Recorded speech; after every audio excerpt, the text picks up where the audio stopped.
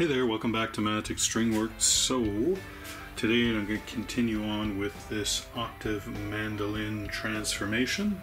So this old garbage find Oscar Schmidt parlor guitar, which is actually quite a nice little guitar, I'm going to try and turn it into an octave mandolin. So we did the headstock last time, put the tuners in. Now I want to take out the nut, take out the saddle. Oh, well, I was just playing around with the saddle and it came out and broke anyways. I have to plug a few of these holes here in the bridge. Got some of the tools we need, calipers, got a drill bit. This is a plug cutting bit. A nice scrap piece of walnut here. And I picked up at Next Gen Guitars here in Ottawa a nice bone blank here for the saddle, a bone nut as well blank, some pins, bridge pins. So anyways, we're gonna get to it, get this thing going. Alright, so like I mentioned, the saddle already popped out, broken in two pieces, so get rid of that.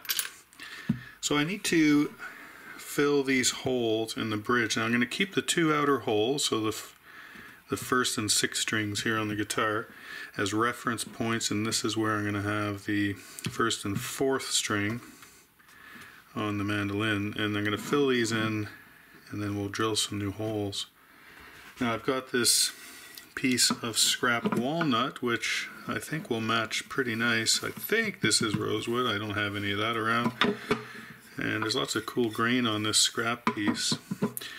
But these are for plugs, so I just want something relatively straight and easy. So I think I'll take some plugs out of here. Now I was just measuring the hole with the caliper, and I think a 1/4 inch will widen the hole a little bit and give me what I want there. So I've got a 1/4 inch drill bit.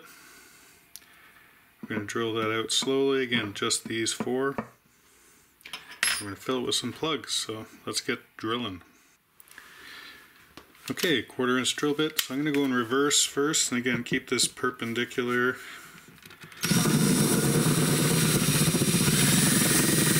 See if that's doing anything. Okay, that's good. Now we'll go down.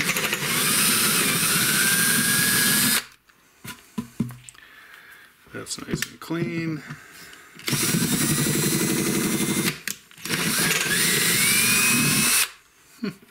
Almost like purple.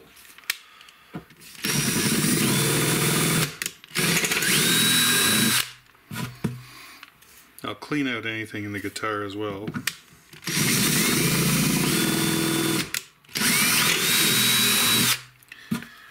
Okay.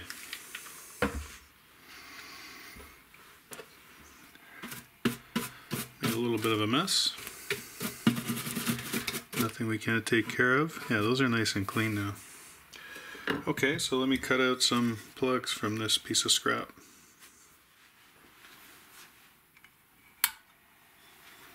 Alright, we're here at the drill press. So I'm going to cut out 5 or 6 holes just to be safe. We can have a few extras in case it doesn't work.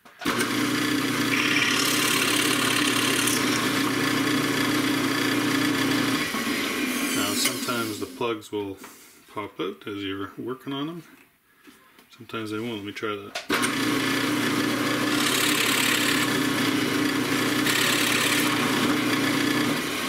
Don't want to lose them.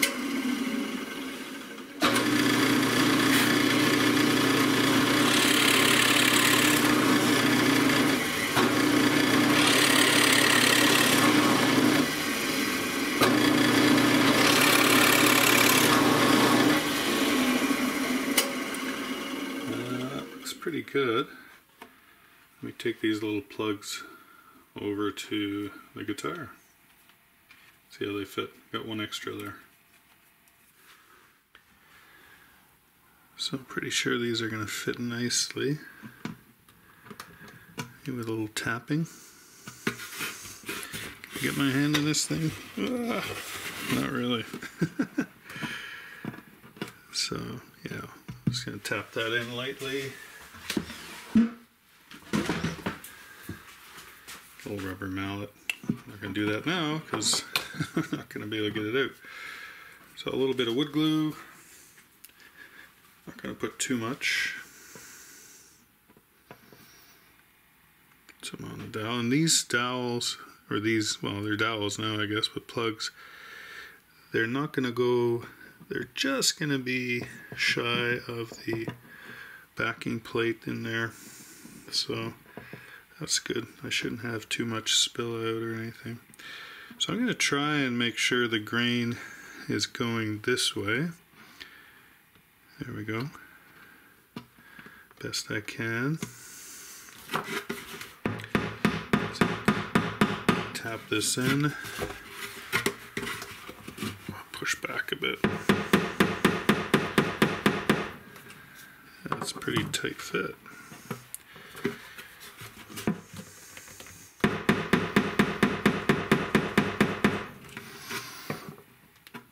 Okay, well, I've got a damp Q-tip here. It's going to go around.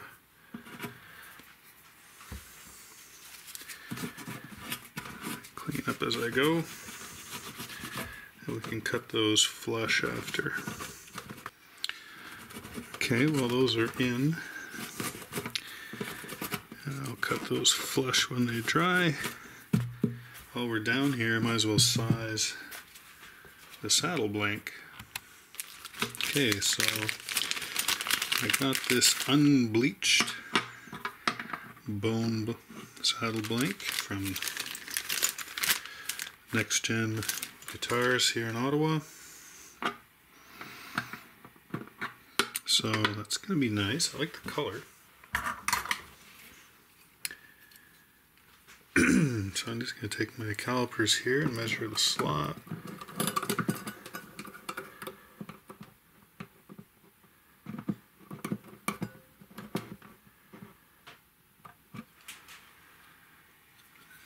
.9 inches, 2 and 29/32, or 73.66 millimeters, approximately.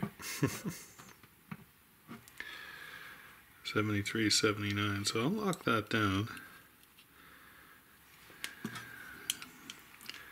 I'll mark the blank, and then cut it, and then sneak up on the size. I'm going to have to make this a little narrower too, so it's a little wider than the slot. Not too much, a little bit of sanding. Okay, well, I've got my digital calipers locked in position. So again, this will be a rough mark. And then we'll fine tune it. Just to show you don't need any, you don't need anything too fancy here. I've got 2 pieces of MDF. These were actually the cauls I used to glue down the veneer on the headstock. So I'm going to just hang that off the edge of this one. And I'm just going to hold it tight. Now this is a fine tooth saw, 24 teeth per inch. So I'm just going to bring that line just inside the edge here. I'm just going to run the saw up against the edge of the MDF. I can see that's maybe just a little too much. There we go. And I'm just going to use it as a guide.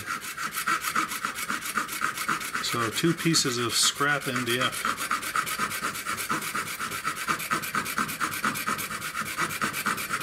Will work just as fine as a specialty jig. About halfway through. Bone really smells funny, oh my god. You know right away that it's bone when you're sawing through it.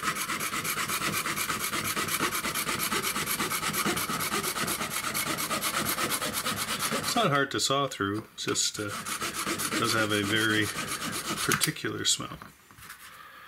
Okay, that piece over here. There we go. I need to sand the end a little bit, then we'll see how much more we have to take off. I don't expect this to fit perfectly. It's close, but of course the ends are rounded here too, eh? That's pretty good. I think what I'll do is start rounding these ends over. Get it in that slot. Okay, well I'm really close to the width here. I like that. So now it's just the thickness I need to take off.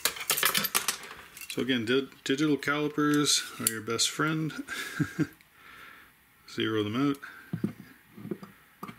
Slot 2.94 millimeters, 3 millimeters, 3.12. So it varies a little bit, it would seem, which is not unusual. 3 millimeters. So what have we got here? 3.24 millimeters. So let's check that in a couple spots. Yeah. So I need to take off probably about 1/4 millimeter, right? Okay, let me go sand this a little bit. So you can see I just took a small block of scrap wood here and I double stick tape, used double stick tape to put the nut onto the block, and then I was able to put that on the sander. Now we're looking for about 3 millimeters, 3.1, yeah, around that, 3.1, 3.07. So again, it's one of those things that you sneak up on, so I'll take that off, and if I need a new piece of tape, I'll put one on. And we'll see as we get close here. Ooh, that is close. Almost. Okay. So just a light sanding now. We should be able to get that in. Okay. Let's see. Ooh, look at that. Nice. Can I lift the guitar up? Not quite. But that's good. Okay, well that's really good. I'm happy with that. So really what I want to do there with this is just fit that.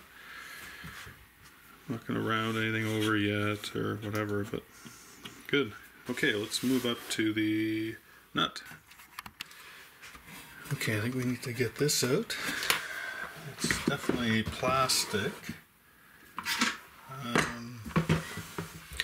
Now I glued on the new face veneer, so I'm just going to use a X-Acto knife, razor blade, whatever you got. Score along there. I'll do some on the front for good measure. 3 or 4 strokes, and then down the side I can actually see something there. I don't know if it's glue.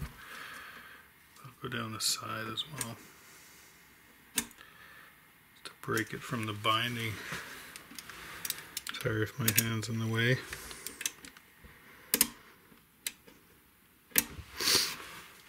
Okay, so normally a little tap, and I'm just using this piece of wood, which happens to be a Jenga block. I use it for a lot of things. So just a little tap now, just to sort of loosen it. There we go. I don't want to knock it out and maybe break this veneer I put on. I'm just going to use these channel pliers here, see if I can get it out. There we go. Good. Okay. Tiny bit of wood there on the bottom. Very little. Pretty clean. So I do have a new bone nut blank here. This one's angled a little bit at the back. So that's going to be the back edge. And of course everything's too wide.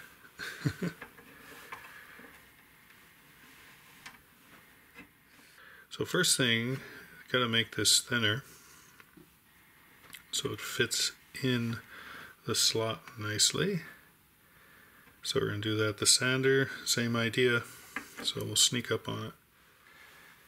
Okay, I'm just going to fine tune a little bit here on the sandpaper.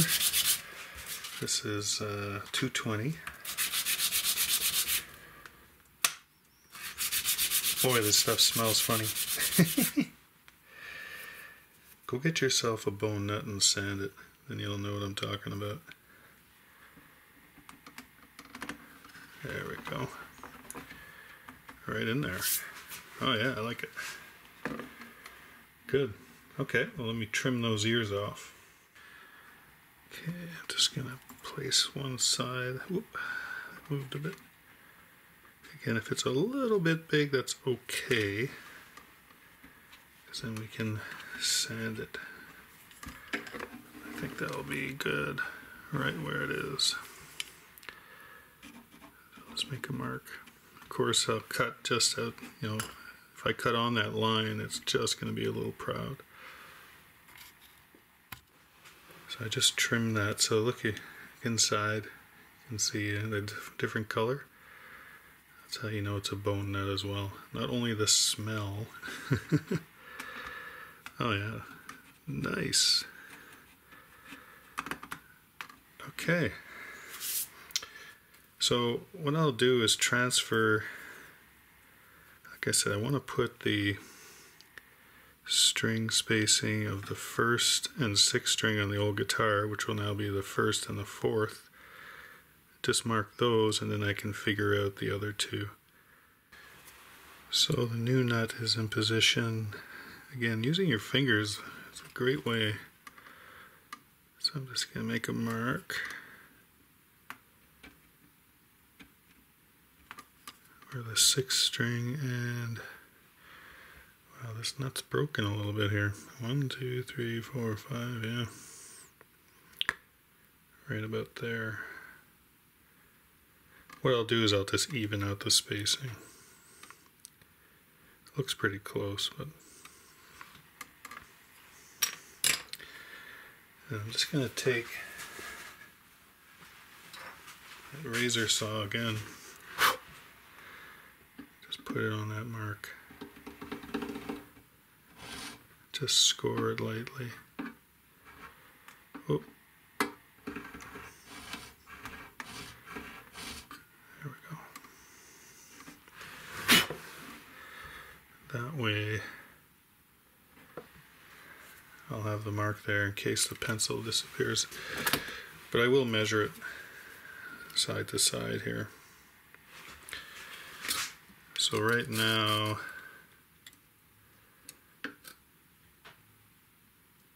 .12, a little wider.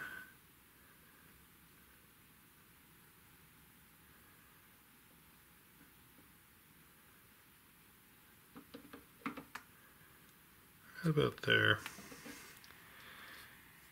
2.3 millimeters. It's right on. Okay, well, we're good. You know, just make a little score line.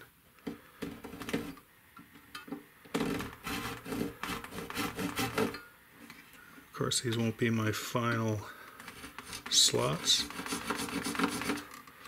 but just the starting points. Okay. Okay, so these plugs have been dry. I'm going to remove the saddle. Just going to use this flush cutting saw. This one's a Veritas one from Lee Valley. And just go along here until the plugs come out. Honestly, I think I've had this flush cutting saw 20 years. Probably should get a new one, but it still does a really nice job. Yeah, look at that. Alright, 3 more to go. Okay, well I've cut those as flush as I'm going to go right now, and I'm just going to sand them, and I'll fill a little bit. Let's see, put that saddle back in. Does it still fit? Oh, it probably goes better one way, right? There we go, yeah. So, having said that, I'm just going to make a little pencil line the front here.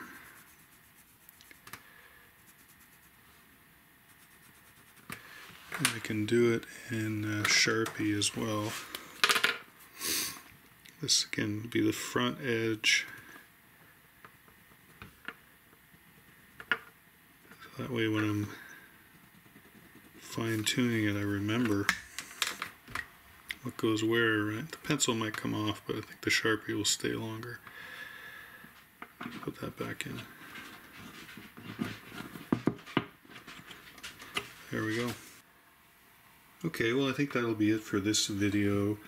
So we'll plug these 4 holes, I'll trim them down, sand them.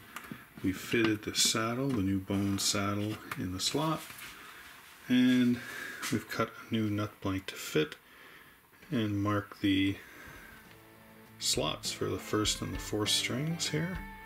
Of course there's 8 on a mandolin.